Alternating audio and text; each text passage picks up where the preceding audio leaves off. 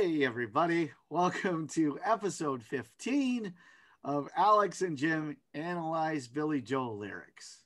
We do that. Yeah, we do. And then a And lot watch of the other ones, then you'll see. yeah, mouthy. What, you said we didn't do it? We did it. Why are they like that? Why Don't are be you like being, why are you being such jerks? We've done 15 of these sons of that. bitches. Professional audience. All right.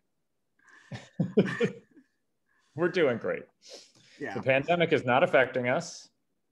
No, yeah. It's We're both still normal, Lord. like we were before the pandemic. Yeah. My joke about the pandemic, my newest joke about the pandemic is no hugs and you can't see people in person.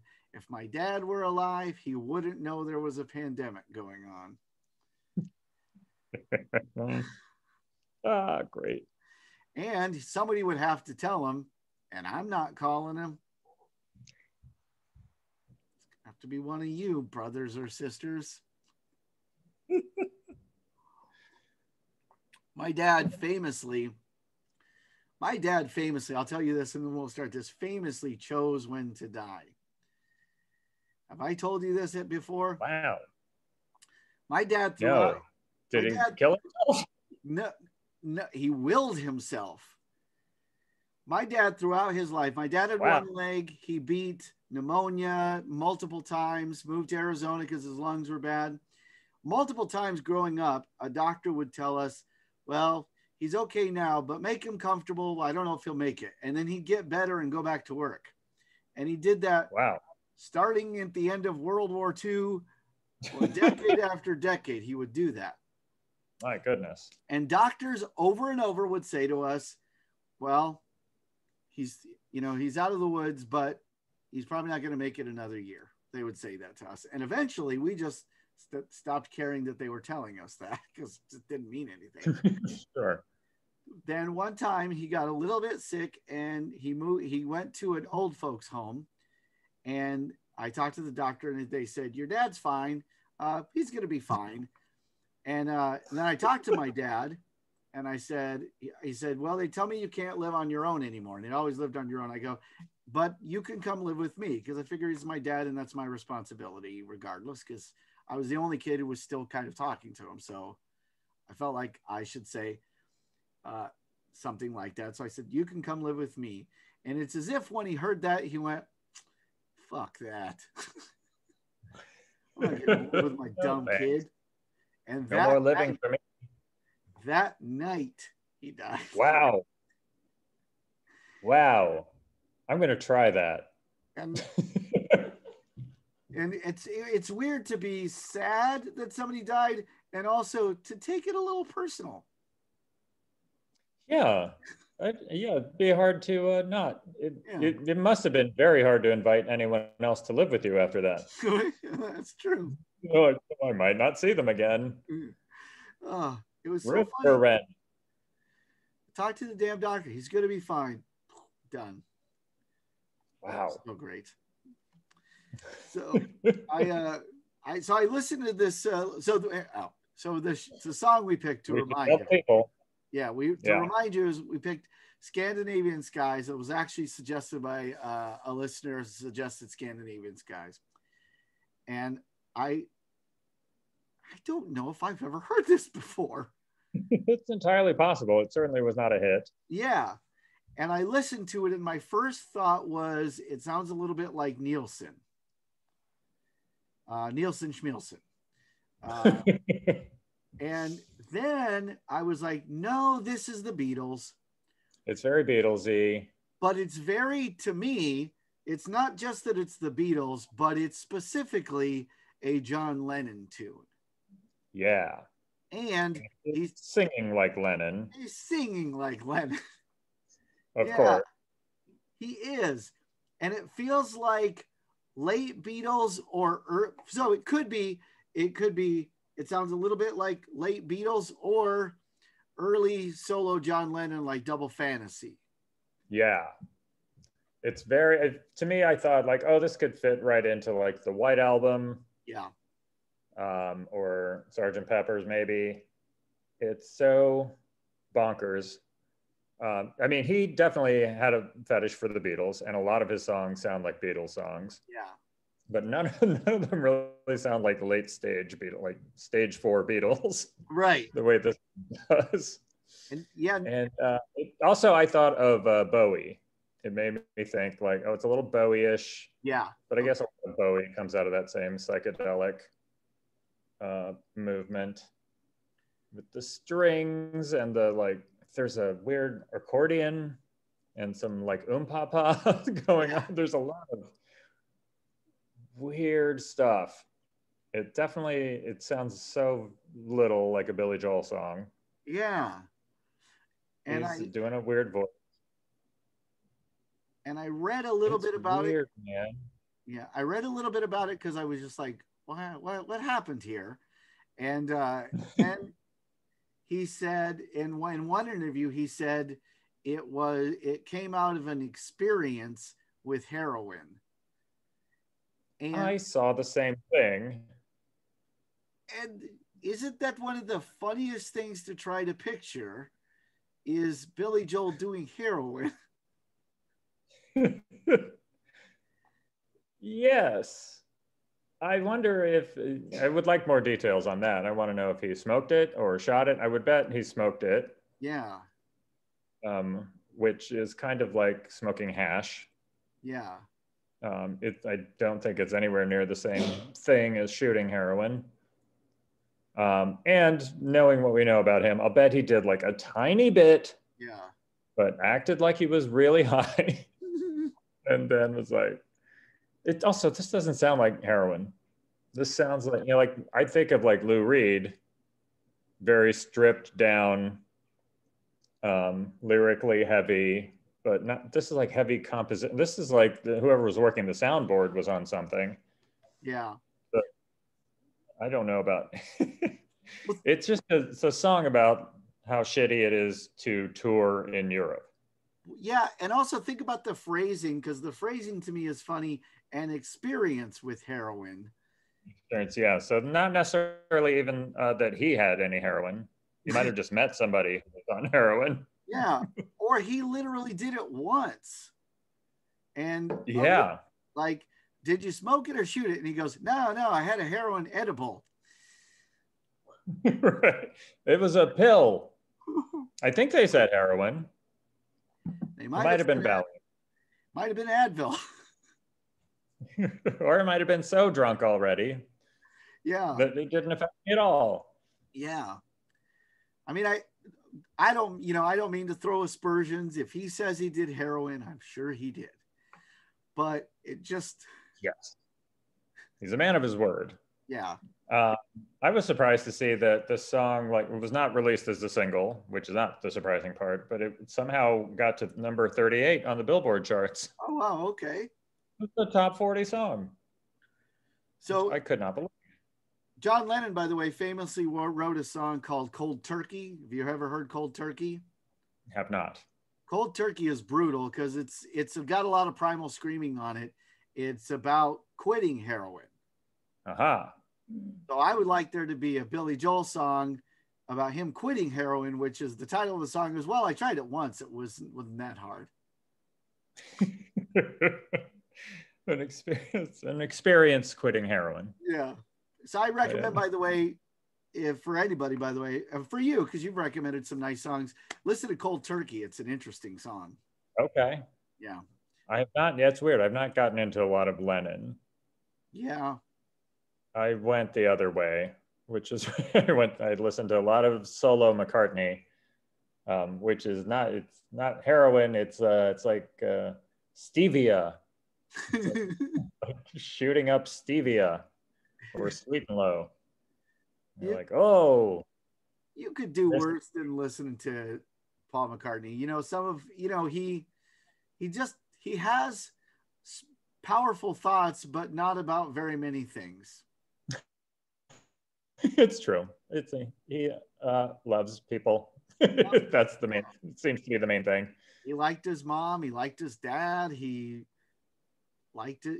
His wife. He was delighted to have her with him, and then she passed away, and he just was like, "Oh, I'll go on, still having fun." I like vegetables. Yep. I'll eat salad. Everything. He's fine. Everything's fine with him. He's a Yep. very nice man. He did SNL once, and I remember this writer that I worked with, who was kind of a nerd, um, walked up to him and said, "Hey, Mr. McCartney, I just have to tell you, I really love your music." And I cringed as hard as I could cringe, because don't he knows that he hear that 500 times a day for 78 years or however old he is now. But he very nicely said, "Ah, you're a man of excellent taste." And I thought, oh, he must say that all to everyone all the time. Yeah. And I thought, oh, that's just a nice way to handle that, where Yeah. you don't have to feel weird. The person doesn't have to feel weird. You made a little joke, and off they go. And it's like, you know, Steve Martin gives people a business card. Oh, You I know did about that. he when he wants to cut off a conversation with a fan, he has a business card that says, "You have just had a personal encounter with Steve Martin," and that's it. And you laugh, and off he goes. Oh, that's Um, glorious. so I was always fascinated by how famous people handle, especially super famous people who deal with it constantly, how they handle that. Yeah, it's weird because so Paul McCartney and the Beatles in general, they at one point they talked about how they were like four Elvises, and anytime one of them went crazy, the other person, and they always felt bad for Elvis because he was just alone. Because Right. anytime one of them would get too big for their britches, the other ones would bring him down to earth. But now he's been famous for so long, he's got to figured it out. So he's just like, yep, this is just the air Yep. I It's occupy. fine. Yeah. Yeah. And I think Billy Joel's got to be the same way. He's been famous for so long, and a peculiar kind of famous because he's got a ton of fans who are like you and me, who are like, "You're a fan, right? Yeah, yeah, love you." But you say Yeah. all Yeah. We're fans with notes. these, yeah, We have notes. um, Lauren always says about SNL, it's like he's like, people get mad at SNL and they hate SNL because they feel like they own SNL, because it's been on forever, it's part of their lives, and everybody feels like they have a say. yeah, And he takes it as like, that's the ultimate achievement, is when people feel like it's theirs and they can tell you what to do with it. It's like, yes, yeah, it's annoying sometimes, but it's also the final level. yeah. I always think That of doesn't happen SNL. to Suddenly Susan. I always think of SNL like James Bond's, in that there'll be a particular season that's yours, and most of the time Right. because you were 17. Yeah. Yeah. I have said that to people. They're like, it was better at this juncture. And I'm like, no, you were better. Yeah. You were young and your body didn't look gross. Yeah. And that's why you liked it, because you were happier. Yep. And because I'm a fan of comedy, but this is also too like the new James Bond is actually my favorite because I just think they did a better thing with him. Craig Kilborn. Ferguson. It's Craig Ferguson. Craig Ferguson, right? Yeah. I would watch Craig Ferguson as James Bond. That would be a good movie. Love Half of it would be nonsense improv. So that. And that would be different how? yeah. All right, so apparently we're on heroin because we haven't started yet, but that's all right. Are we unconsciously putting it off a little? Maybe because they're weird lyrics, but so first of all, it does sound so much like The Point or John Lennon or David Bowie.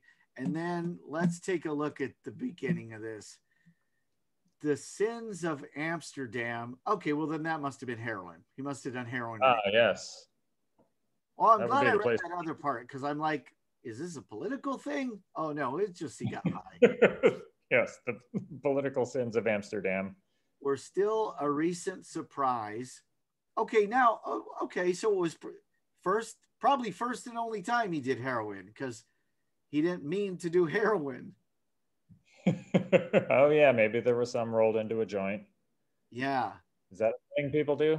Or he didn't go there meaning to do heroin. So, yeah, sure, I'll do this. Yeah. We're, the sins of Amsterdam were still a recent surprise, and we were flying over Scandinavian skies. I just want to say, by the way, this is how weird these lyrics are. The place where I always go to read the lyrics always has them like, this is the first verse, this is the second verse, so they'll be like line, line, line, line, space, line, line. Right. This one has no spaces because whoever wrote them down went, I don't know what's supposed to be one and another. Yeah, I don't where one thought ends. It's And all we sort of one thought. and we were flying over Scandinavian skies. Um, I'm already again over. You're flying over the sky. oh yeah, You're flying over Scandinavian land. yeah, It's the thing again where it's like, well, this sounds good when you sing it. Just don't think about whether or not it makes sense. yeah. I mean, Flying into Scandinavian sky. I guess there's a little bit of the sky underneath you, but most of it's above you. That's true, but that's too long. Yeah. That's more of like a weed thought than a heroin thought. uh, I'm thinking about like the sins of Amsterdam, like where he's on a plane. He did heroin the night before. Yeah. Feels like shit. And I'm sure drank a lot as well. Yeah. And musically, I think it does sound like what a hangover feels like. Yep. I can see that for sure. I don't know if that's what he was going for, but it does sound like you're going a little crazy with fatigue and substances. That crazy violin that's going on. And then there's like a snare drum that kind of goes on and off through the whole thing. It's very headachy. Yeah. It's like a really pretty headache, the whole song. Have you ever heard him do this live, by the way? No. I bet it's one of those that he's not happy about. Yeah, I don't think I ever have. And also, I feel like he'd have to bring in 15 more instruments to get it done. Oh, yeah, true. Like, oh, I need the airplane sound effect.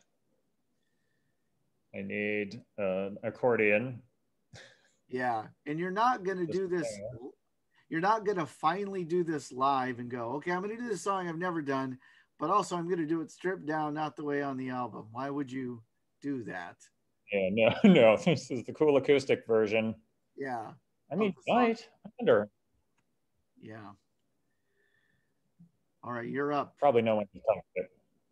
We climbed towards the sun. We turned and cursed as one. We pulled the shades and closed our eyes. Yeah, hangover-y. Yeah. And we're all hammered, and that's probably one of the only songs I can imagine.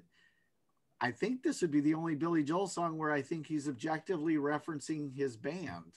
I think you might be right. Yeah. Wow, that's actually. There's a lot of I and me, and I'm the piano man, and yeah, but this is the first time you hear him sound like he's part of a band. Oh, that's interesting because there was some on the Billy Joel fan page, the Facebook group. Somebody had mentioned some drummer saying so and so doesn't get enough credit, and I was like, "You're damn right he doesn't," because I'm not going to remember that name. It's the first time I've ever heard it.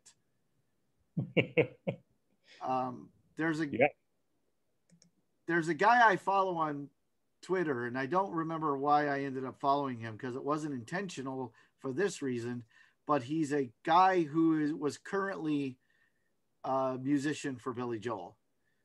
Oh. And he would just tweet experiences he had and loved Billy Joel. He was like, he couldn't believe how lucky he was because he's some session musician who now gets to go to Madison Square Garden and play. Great. But yeah, this would be I don't think Can you even think of one other time he's referenced guys he's played with? I mean, there might be a time or two where he has said we, Yeah. but even that, I can't think of a specific one. Yeah. Um, a Well, lot, a lot of his energy is directed outward anyway. I guess And what you, if we say that he's saying that him and the band didn't start the fire, that would be the only other I can think of. oh yeah, none of them. It'd be a good time to introduce the band. Yeah. He also didn't start the fire on bass. Oh, the Doug solos. Stegmeyer. This guy boom, boom, boom, didn't start the fire.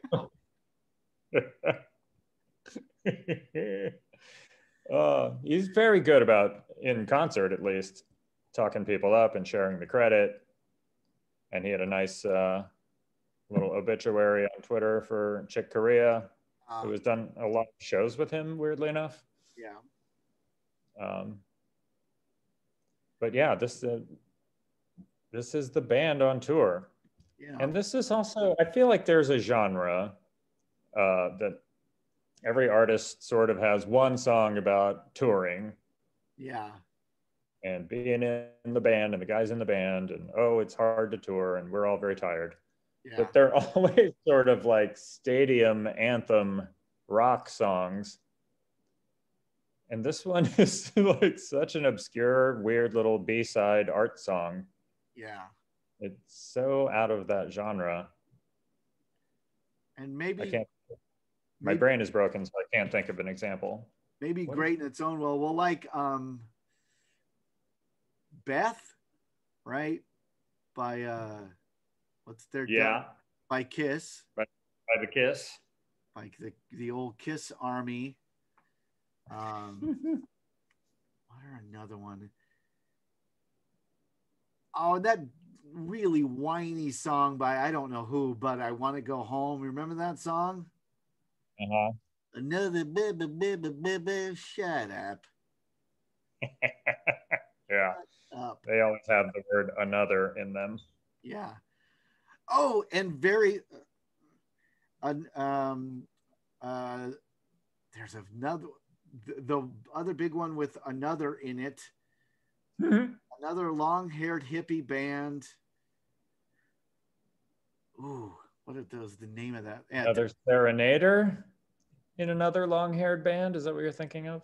Yeah, who is that? That's Billy Joel. No, that's not what I'm thinking of then, because it's it's the song you're referencing with your backdrop. Yeah. What am I referencing? That song that contains that lyric, another serenader in another long-haired band. The Entertainer. That's right. I knew this one would be easy, but don't they all look delicious? They actually do. Especially the third on the top row I could go for. Yeah. Yeah. Yeah, those look good. Yeah, baby. I'm a big beans and rice guy myself. Yeah. Oh, days. Those were the days. All right, so I think you're the next lyrics. Oh, yes, the next chunk. The Stockholm city lights were slowly starting to rise, and we were strapped against those Scandinavian skies. Should I keep going? Yeah. The landing gear came down and touched the Swedish ground, and we were all so paralyzed. It's, I do appreciate finally having a Billy Joel song with a lot of place names in it that aren't streets in Manhattan. Right. Or boroughs or parks. Yeah. It is interesting to hear him talk about Stockholm and Oslo. The Stockholm city, I mean, it's a very evocative flying image. Yeah. You've definitely flown into a city when the city lights were just starting to rise, and you know how it feels. It's fucking miserable. And no matter what you do, you're miserable if you land at that hour. Yeah, because you're gonna get out and it's cold, and there's no whatever you're there to do, you can't do it yet. And if Did I you're tell you about the time? I got to tell you about this time I booked myself a little 3-day vacation in Puerto Rico, right? okay, I booked it super fast on Kayak. And I was like, great. Leaving at 1 p.m. Terrific. Didn't look at it again until the day before the trip. I was like, okay, let me look at this reservation. And I booked it for 1 a.m. I booked a 1 a.m. flight from New York to Puerto Rico. Realized it at, I'm going to say 10 p.m. the night before. So oh, 3 hours before the flight. wow. So I was like, oh shit. Do I cancel and rebook? Or do I cram stuff in a bag right now and go to the airport? So I went. I was like, fuck it, I'll go. I wondered why it was so cheap. And I got there just in time. I was like, this is great. I'll be in Puerto Rico. I can check into the hotel. Wrong. You can't check into a hotel at 5:50 a.m. Oh yeah, you can't. No. And when is your room ready? 3 p.m. Well, do they have any rooms that I can? No, there's no rooms ready. It's a very popular hotel. But they were like, you can leave your bag here and use the grounds. So I went and slept by the pool on a pool chair for as long as I could stand to sleep Wow. until it was suddenly 90 degrees at 10 a.m. And then I went to Burger King. That's great. It was a great vacation. After that. After that, it was great. Yeah. Yeah, Kayak is so dangerous. It's too easy. You don't double check things. I've done that for comedy where I needed to book my own flight, and in order to make money, the flight had to be cheap. So I've done the thing where I'm like, my two choices are this flight where I'm late. Well, I can't take that one, or this one where I'm 9 hours early. Yeah. 9 hours is a long goddamn time. Yeah. To walk around Omaha or some similar place. Yeah, one of the hotels I was at, you always, is it going to be a good hotel? And then one of the hotels I was at, the number had fallen off my door. So it took me a while to figure out what my room was. So I was pretty sure it wasn't a good hotel.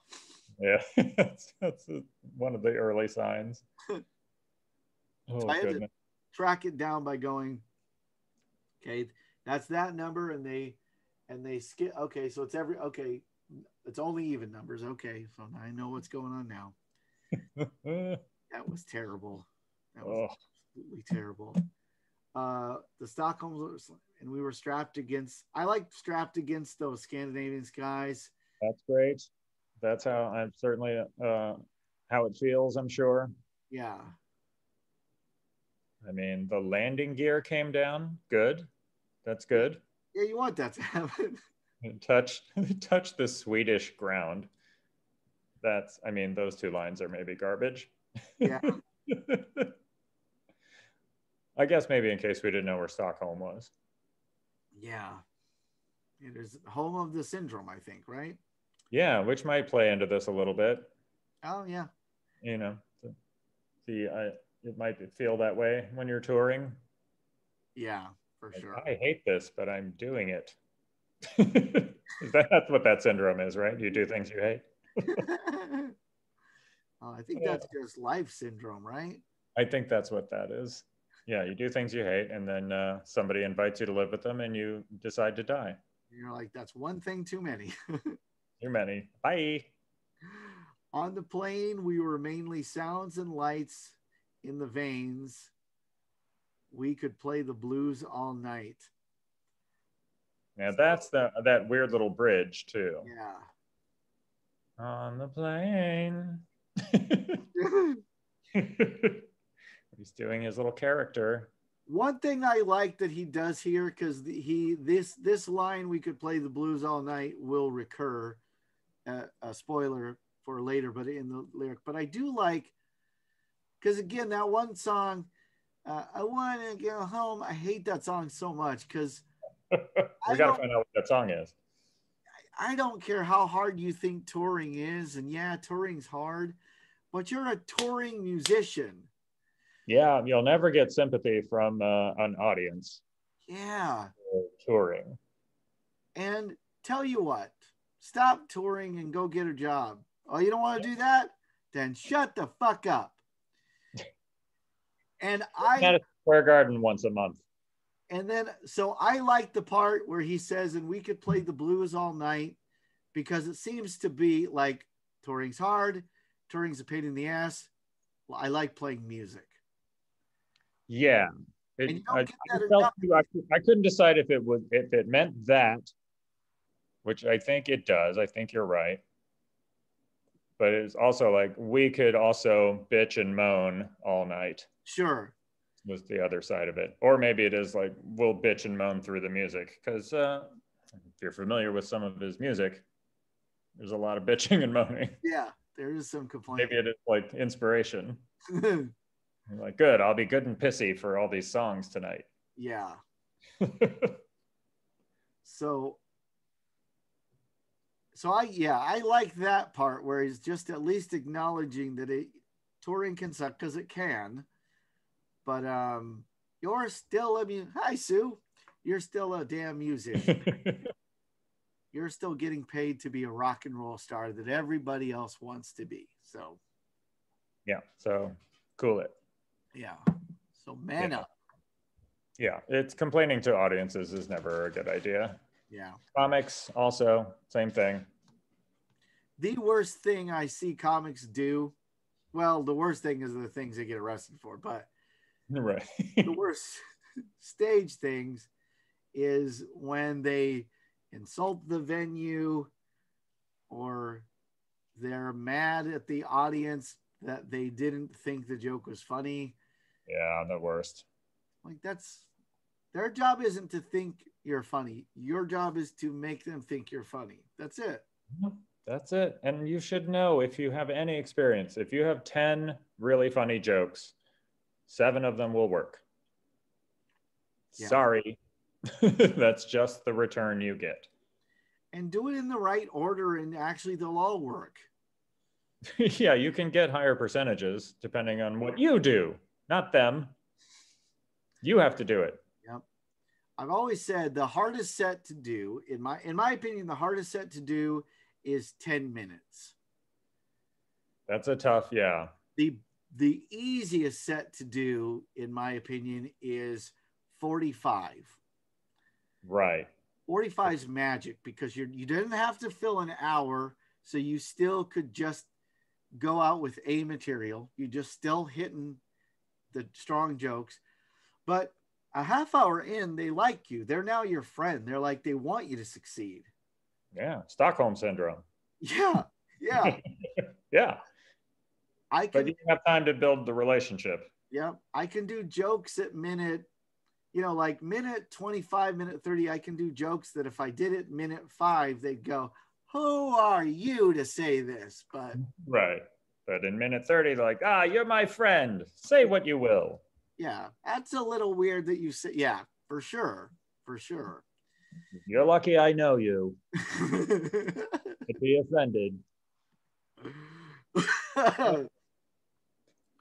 All right. The tour of Germany was bleeding into our eyes, which I like.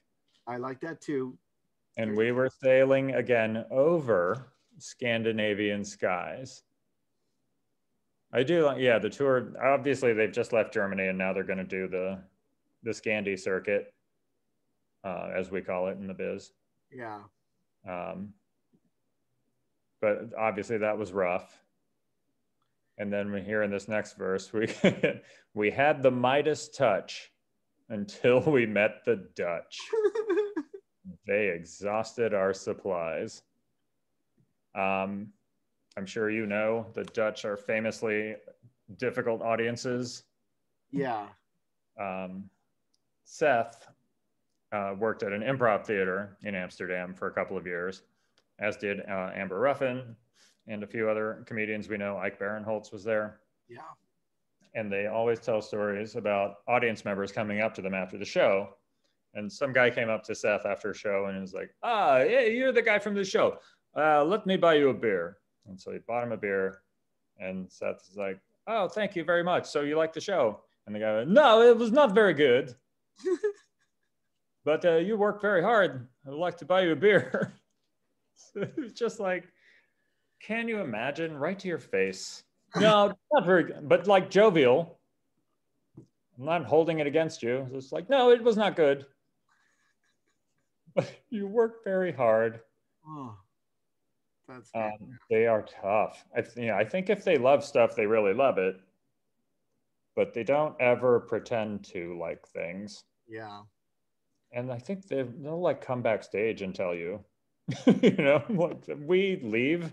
Like if you go to a friend's play and it stinks, you leave and you text them the next day.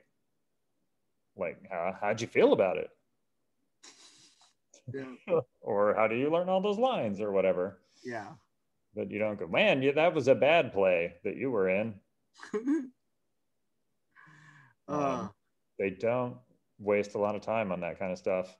I also remember being in Copenhagen with working on something for Justin Timberlake, but somebody I went with had a friend who lived there, this lady who was a doctor. And so she took us out to dinner, which was very nice. She was very polite. And halfway through the conversation, she just like put her hands on the table and she's like, "Excuse me, do you always talk about your feelings all the time?" Everyone was like, "What?" It's like, "Yes, most of what you were talking about is the way you feel about various things." And we were like, I guess so. I guess that is what we do."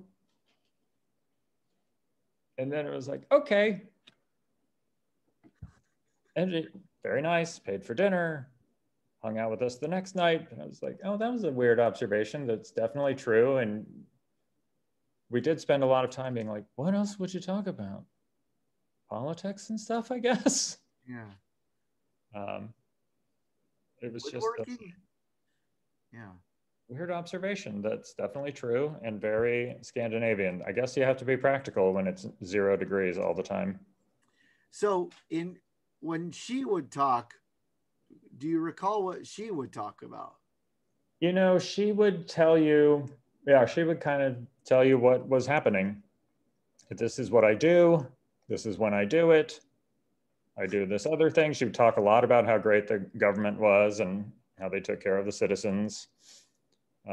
She was, a doctor, and she worked 36 hours a week and never worked more than that. And we would be like, "Aren't you on call?" And she's like, "No, we don't have on call. I don't know what this is." Oh, wow. If you are working, you are working. If you're not working, then you are not. I'm like, okay. So she would like fill us in on how much better life could be. But she didn't say, oh, wow, that's interesting. She didn't say how she felt about that. She just said how it was. These are how things are. What I feel about it does not matter so much. I guess you could look at it that way. That's very interesting. I guess, well, what do I know? I guess that's a cultural thing. Wow, that's wild. It is wild. Yeah. I think I maybe have told you this. I always find it interesting to see somebody else in their own culture. My sister married this lovely Muslim man from Pakistan, and he's a very reserved person. He's just a very reserved, quiet person. He's very thoughtful in what he has to say. And then one time I saw him with a bunch of friends who also speak Urdu. Mm-hmm. He was a different guy. And he gesticulated more. He was laughing. He was telling stories to them. And that was the trade-off to marry my lovely sister, was to have to live forever in the second language you're not 100% comfortable with. I'm astounded when people can do that. Yeah. Because I took 9 years of French and I can still count to 10 and name like 3 vegetables and I'm out. Yeah. It's amazing to me that people can do that. Yeah, it doesn't make like a sense to me either. My brain won't do it. I've tried. I think I told you this. I don't think I told you this. When I finally went to college, I decided I'd take a language, and I decided that I was going to learn Japanese. Great. So I came into class, and I was so ill prepared that apparently I'd signed up for like intermediate Japanese. Yeah, well, yeah, you know the basics. Yeah. So I sat down and the teacher started talking in Japanese. I was like, okay, well, I understand she's talking in Japanese. Pretty soon she'll say something in English when she starts teaching me stuff. Oh, no, she's not going to do that. Wow. And everybody around seemed like they knew what was going on. And all I knew was I was like, well, I'm getting an F. Oh, fantastic. Did you keep going? I went 3 times and never felt comfortable. And I never felt like this was, for all I knew. It was sinking in by the third class. Yeah. No. For all I knew, they could have been plotting stuff. I was so uncomfortable. Oh my God. That's fantastic. And of course, dumb me, I don't take a Spanish class where at least English and Spanish are related. No, big harder than it has to be. Yeah, I was like, let's pick a language that has nothing in common with my language. Yeah. Has sounds I'm not going to be capable of making for a long time. Has concepts that won't fit. Right. It's written. It's different. It's a whole different writing system. Yeah. Oh goodness. I took French, which was like, this is great. When I grow up, I can be a businessman who goes to France. Business. It didn't work.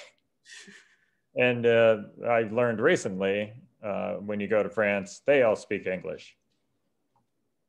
And they don't want you to speak bad French.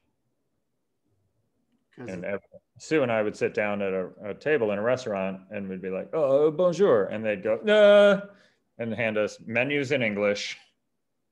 And they'd be like, American? Okay. Yeah, I speak. It's good. What can I get for you? And like, Jesus Christ. Your vocabulary is better than ours. So there's no reason to take any foreign language, I guess is what I'm saying. Yeah. You want to take this next part? Yeah, let me read this next part. Yeah, this could be in French. Who's to pay?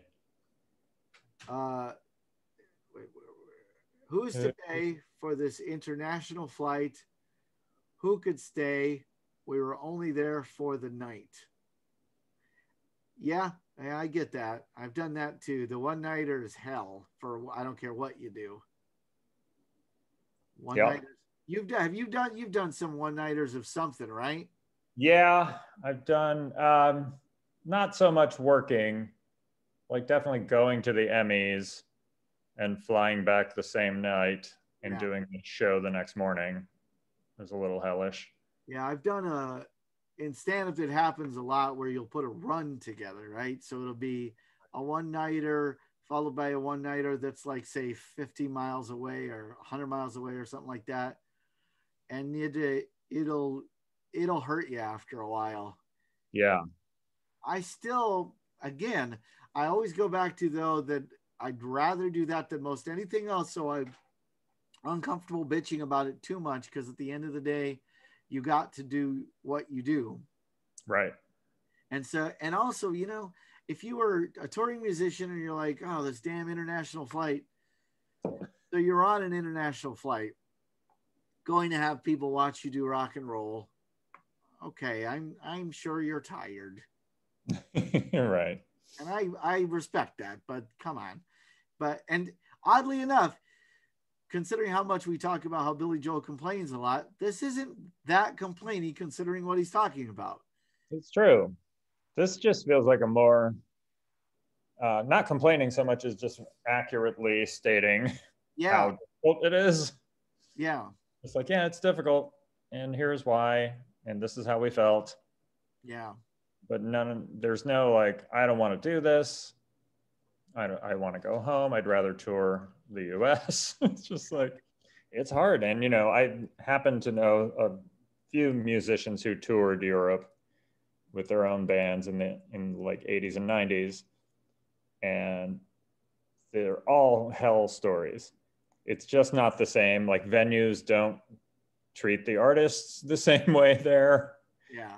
Um, Here, there's definitely, there's a feeling like you have to treat all the artists as well as you can or as well as you can afford to, so that they'll come back and they'll tell their fellow artists. Yeah. And it seemed like they were like, we have the venue. Fuck you. You need us. So no, we're not getting you green M&Ms. Get your own M&Ms. Yeah. From what I gather from these people, that is a more common approach. Yeah. That's Then again, these friends I have were not in bands that were nearly as big. yeah. I think about that oftentimes. Like being a traveling comic, big or small, is easy compared to having a drum kit. That's just, Oh God. Yeah, at least you just have to show up with your skinny ass and they yep, give you a stool and a glass of water, right? yep, you're in.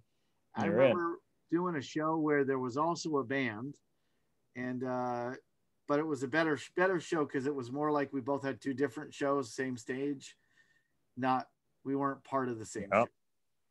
And I remember the show oh being good. over Yeah. and looking at the stage, and there's the damn drummer.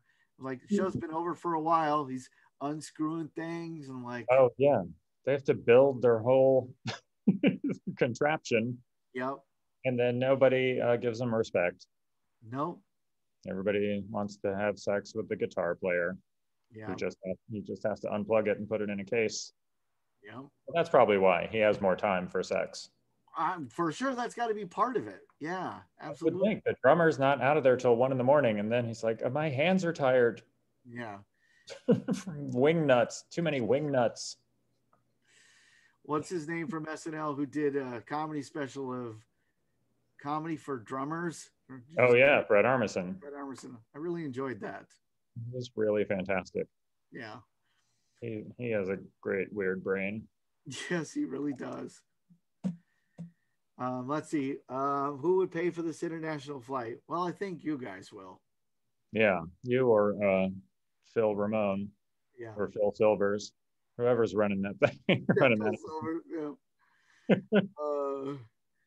In Europe, I think. We watched the power fall inside the Oslo Hall while all the cold Norwegians cried. This feels like a true story that must have happened on this tour. Yeah. Like the power or the heat or something went out in this hall. Because for him to say hall Yeah. was interesting. Obviously, I mean, maybe just for the rhyme, but I'm like, oh, he definitely played like a hall. He didn't play a stadium in Oslo. Yeah. He got the couple thousand people who would come, maybe. I also like in the song that as soon as he says Stockholm, then he has to say Swedish ground. And as soon as he says Oslo, he has to mention the cold Norwegians. He's very good about teaching geography. Oh, yeah. It's like, this is the country that city is in, by the way. Yeah. This could be an Animaniac song. It's not quite peppy enough, but yeah. All the cold Norwegians cried. Who could say what was left and where was right? That seems like deliberately obtuse phrasing. For sure. I'm not sure what. That's feels like this. I bet this what Lenin would do. And he's probably right. He wouldn't say where twice. Yeah, that's true. He wouldn't do that. And by the way, I could play the blues all night. Yeah. It's maybe it's the only phrase that's repeated, isn't it? Yep. And it's repeated exactly once. And For Scandinavian Skies. yeah. And it made me think that's what affirmed to me that I think he's just talking about, man, this sucked, this was cold, this was dumb, but I could play the blues all night. I just like playing music. I guess I'm trying to figure out, probably at this point in his career, most of what he was playing is blues or bluesy. Yeah. It's just a weird way to refer to his own music. I don't think he thinks of himself as a blues artist. Yeah. But then what do you say? I could play the catalog all night. I could play the hits. I could play the hits would have been a good lyric. It would have been a nice. It might be, yeah. Yeah. The blues all night. Yeah, it is sort of like, weirdly, one of his more upbeat songs in a way. Yeah.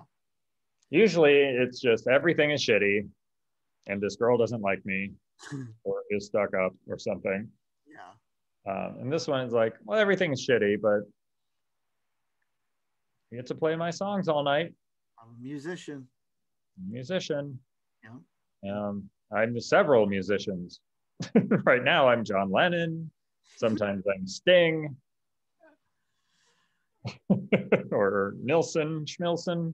Sometimes I'm black. Sometimes I'm black. Sometimes I'm Italian. He's a chameleon. Yeah. He's Italian a lot. He's definitely Italian. He's Italian a lot. And never Jewish in songs, but always Jewish. Goddamn right. He's one of ours. That's right. We love you, Bill. Yeah, I watched, what did I watch? I was watching some concert footage. I just find it funny to see his fat fingers just crushing it, just being great. It's amazing to me that he can play an octave with those hands. It's unreal. And he was a boxer for a while, right? Yep. Like it's everything. He does not seem like a pianist at all. Yeah, for sure. And it's great. Yeah, and he's still, in as much as that Bruce Springsteen wants to be, and is to a degree, but I'm like, Billy Joel actually is working class, even though he's a lot of money now, but he really is a working class dude. Yeah, sort of in his bones. He can't keep money once he gets it. No, can't keep a wife. No. Lives on Long Island. And could live anywhere. Could live somewhere nice. Yep. But he lives on Long Island instead. Yep. Take that, Long Island. But still keeps on plugging. Yeah. God bless him. Yeah. I just was researching trivia questions and I learned that he had a double hip replacement 10 years ago, which makes sense. Sure, the lifestyle is not easy on the hips. No, when he had the car accident, that probably didn't help. It didn't help? Good, yeah. So what trivia question did you come up with me that, or was that it really quick? No, that was not it. He was inducted into the Rock and Roll Hall of Fame, I think in 1999. By whom? Oh. Elton John. No. Somebody a little closer to home for him musically. Okay. I'm just dragging it out a little bit. Bruce Springsteen. Oh, Ray Charles. Oh. Yeah. Wow, that is cool. I think, yeah. I remember he, that song he did with Ray Charles, Baby Grand. Yeah. Which is great. And also Cheeseball. But he tells the story of meeting Ray Charles. And what he said was, it was like meeting the Statue of Liberty. This is a really weird thing to say. Because that doesn't seem like, I mean, I guess if you were an immigrant in the 1700s, or whenever the statue showed up, the 1800s. I still get it, though. I still get it, though, because I get what he was going for, but it was a weird thing to say. Yeah. It's like meeting an inanimate object. Yeah. The baby, yeah, Baby Grand, I'm not sure how I feel about that song. I listened to it because it's two great guys singing a song together. But it's such a, Only one of them is doing an impression of the other one. yeah. Now, that would have been an incredible song if Ray Charles tried to do a Billy Joel impression too. Sign me up. Oh, I would have enjoyed that a lot. You're doing great. Because for There's sure, while there's 10 or 15 Billy Joel songs where he's doing a Ray Charles impression. yeah, for sure. And this, it had to have been a dream come true. It's that whole thing though of anthropomorphizing the piano, and, Yeah. and like it's a little over the top. And If Ray Charles, think of it this way: if Ray Charles had just done that song, and you didn't know who wrote it, I wonder. I think I would like it. I think, yeah, it'd be a lesser Ray Charles song though. Oh, for sure. Yeah. And Yeah, you'd be like, oh yeah, I would forgive the anthropomorphizing. yeah. And it feels like the idea of doing a duet came before the idea of the song, and I don't like that. Oh yeah. Or I think like maybe writing the song was like a way to meet Ray Charles. Right. Yeah. They're like, yeah, It because doesn't. he does say that he wrote it and then sent it to him. Okay. It doesn't sound like he. It doesn't sound like you would write the song and go, "Oh, you know who this would be great for." That's not what happened. Yeah, no, he didn't realize it later. Yeah.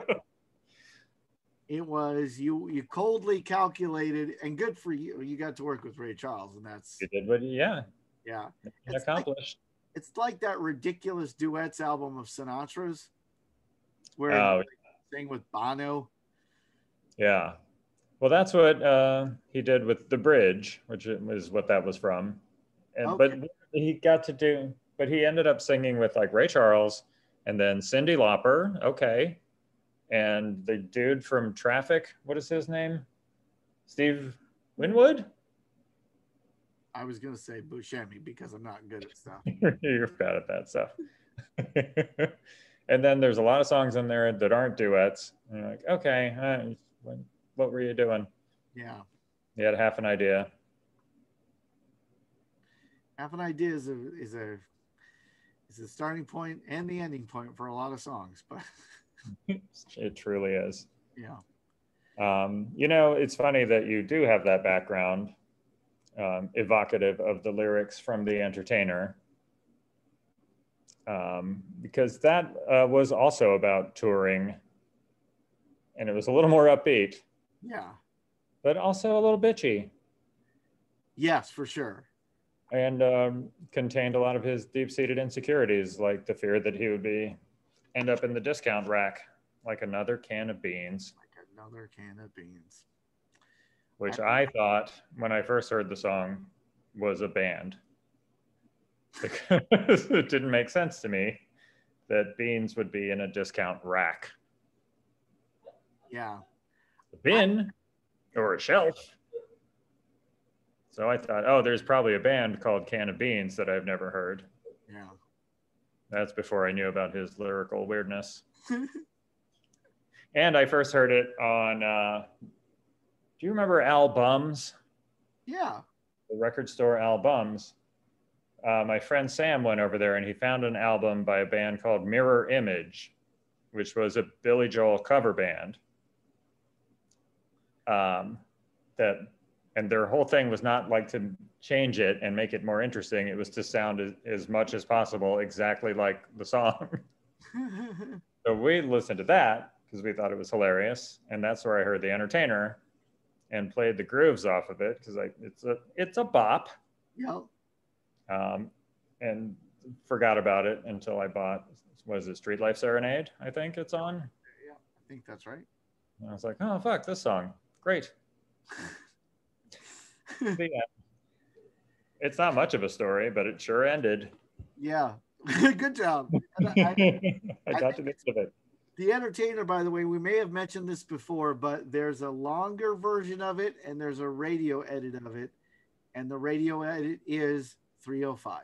It's 3:05. And good job for following through and making that happen. Yes. Because it was not an accident. It couldn't have been an accident. no. And I like stuff like that. I'm all down with like overly self-aware nonsense like that. That's entertaining to me. Yeah. It's fan awareness. Fans like shit like that. And the Beatles were the best at it. Oh, who's the walrus? Is Paul dead? And they were like, yeah, I don't know. Figure it out, man. Get back to us. Yeah. I like fan service in general, which is all, I'm all Marvel movies because I'm the right guy for those movies. There's just fan service constantly. Oh, yeah. So you're watching WandaVision, I assume. Oh, hell yes. It's really great. Yeah. My buddy, who's from Long Island, he got into Marvel movies starting from Iron Man, but he didn't know the comics. And oh, wow. One of the things he likes to do is he likes to watch the movie and then go out to dinner with me and quiz me about the comics. So he'll say, so this thing they did that come from the comics? And then I'll give him a background. Great. And it's weird because doesn't that sound like that conversation should start the other way? I start talking about it and he doesn't want to hear about it, but he's quizzing me. It's glorious. That's fantastic. Yeah. So this oh, sorry. Go ahead. I was just going to say the WandaVision thing is like, we go to dinner. He says, so I tell him all about Wanda Maximoff. And I'm like, I haven't lost him. This is crazy. He's interested in this weird conversation. I have a personal trainer, who is a real Marvel head, who does the opposite bad thing, which is tell me what everything means, even though I don't care. So I told him, I was like, oh, I'm watching WandaVision. I watched a couple so far. And he's like, the hexagonal shape is very important. And I was like, okay. Like, yeah, it really pays off. Like, all right, I believe you. It seems like it's well organized. I'm sure everything pays off. Yeah. But yeah, he'll tell me about movies I haven't seen. Great. So that happens in it, huh? Cool. So for next week, I think it's my turn to choose, right? Yes, it is. I'm going to bring it back to New York. I just love this song. I haven't heard it in a long time, and to listen to it today, it's great.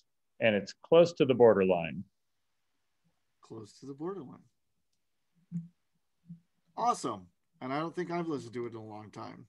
It's a good old-fashioned song about when New York was gritty and shitty, and Fran Lebowitz ruled the world. Fran Lebowitz, is that what you said? Yeah. It's Fran's New York. That's awesome. She still should rule the world. Oh, yeah. I think she might still do. Yeah. Have you watched that show at all? No, I've heard good things. It's very enjoyable, especially if you live here. Yeah. I have to be very judicious in what I choose to get into, because I have a terrible attention span. So I got to go, okay, will I stay with this? Like, I think I told you, I just watched Breaking Bad. Right. And I finished it. And I don't know if you've seen it, but it's real good. It's the best show there is. Yeah. I tried more than once to get Sue to watch it. And she doesn't like it because nobody's nice. Walt Jr. is pretty nice. Who is? Walt Jr. That's true. Yeah, you could get into the Walt Jr. storyline. Yeah, that could be your whole reason for watching. She's a real Walt Jr. head. So then don't spoil it for her, but eventually he gets his own car. It's a two-parter.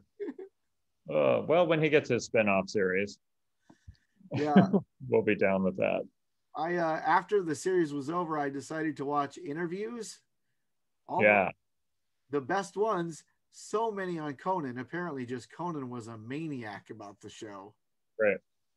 So next week we'll talk about Breaking Bad. No, we'll talk about what? Close to the Borderline in episode 16 coming 16. Up. Kids.